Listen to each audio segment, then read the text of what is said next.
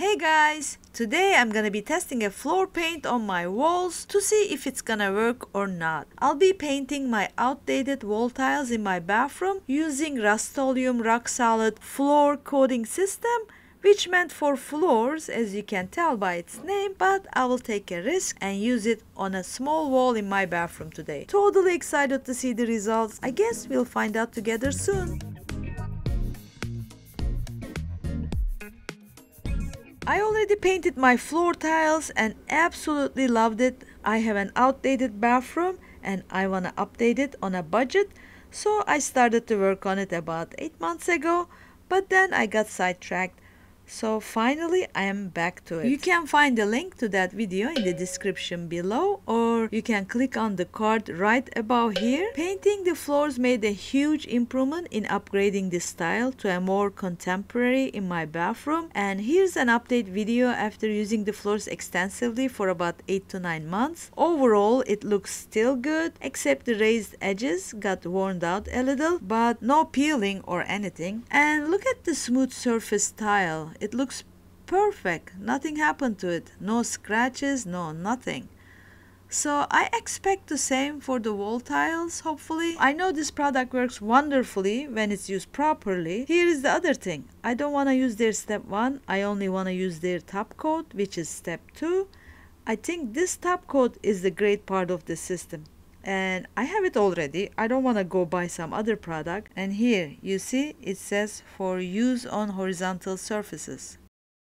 I went ahead and called the customer service. She was very nice and explained me how I should not use these separately on their own. They are designed to work together, but she couldn't explain me why it wouldn't work. She kept saying they should be used together. So I decided to go ahead and only use the top coat. I hope I won't be sorry for this. As always, we cleaned the surface very nicely before painting. I used grease lightning and scrubbed the surface with a hard bristled brush. Then spray the whole surface with grease lightning again and use the rag to wipe off the dirt, and finally wipe off the whole surface with a wet clean rag. Scraped off the edges and started to apply my primer. I used sticks as a primer. It's for smooth and hard to bond surfaces. Especially seeing the tile painting image on the can made me feel more confident using this product. All the products I used in this project, you can find them in the description section below. And please don't forget to hit the like button for this video. That helps my channel a lot. I only apply a coat of primer and made sure to get all the grout lines and let it sit for a few hours to dry before I came back with my paint. I'm using white. It's alabaster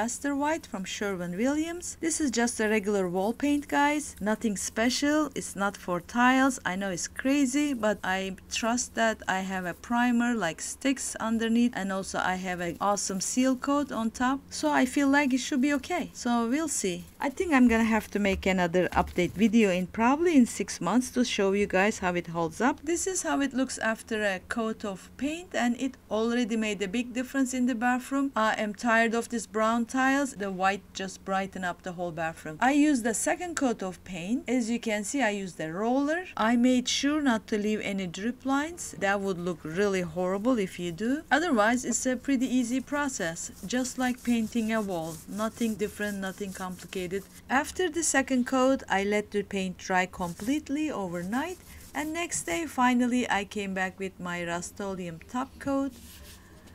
I'm using a synthetic brush as per the recommendation of the customer service lady. She said it was possible to use on vertical surfaces as long as I have a nice synthetic brush and I use a very thin layer. So you don't want to use too much. As you see here, this product is very runny and it can easily leave drip lines after you apply it, so it has to be very thin and you have to be very careful not to have any drips. So you just have to keep babysitting. In short, you just have to keep going back, check if there is any lines or any drips or anything like that, and just softly just feather it out. And right here I also used the roller to see the difference between the brush. Yes, definitely brush was so much nicer. I didn't like how it looked look when I put the product with the roller. Brush is definitely better. For the whole bathroom, I'm gonna use a bigger brush, but for just this small area, this brush was fine. Here I see some drips. All I have to do is just go back and feather it out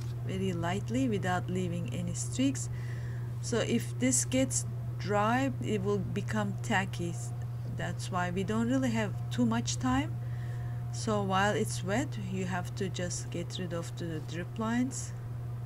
Since it's very runny, this is normal. I guess that's why it's not good for vertical surfaces, only for horizontal, but it is possible. If you do it this way, it's possible to apply it on the walls. I am going to put second coat, but not today, because I think I should do that after I paint the whole bathroom, and then the last coat will seal the whole thing. I just want to have one uniform coat all over the bathroom, but so far looks good. So we'll see how it's gonna look tomorrow when it's dry. Here it is after 24 hours. It looks good and it feels good. It feels like tile. It doesn't feel like paint. This top coat left a glossy thin film over the tiles. When you touch it, it feels like tile, but certain areas didn't get the material enough. Definitely I need a second coat, like here you can see. So second coat will take care of it. By the way, this material dries into clear. It's milky white, but when it dries clear, so you can use it on any color you like. This little experiment turned out very successful. I'm very happy with the results, and now I'm gonna go ahead and paint rest of my bathroom, and you will probably see that very soon in the near future. Thank you for watching, and I will see you in the next video. Bye.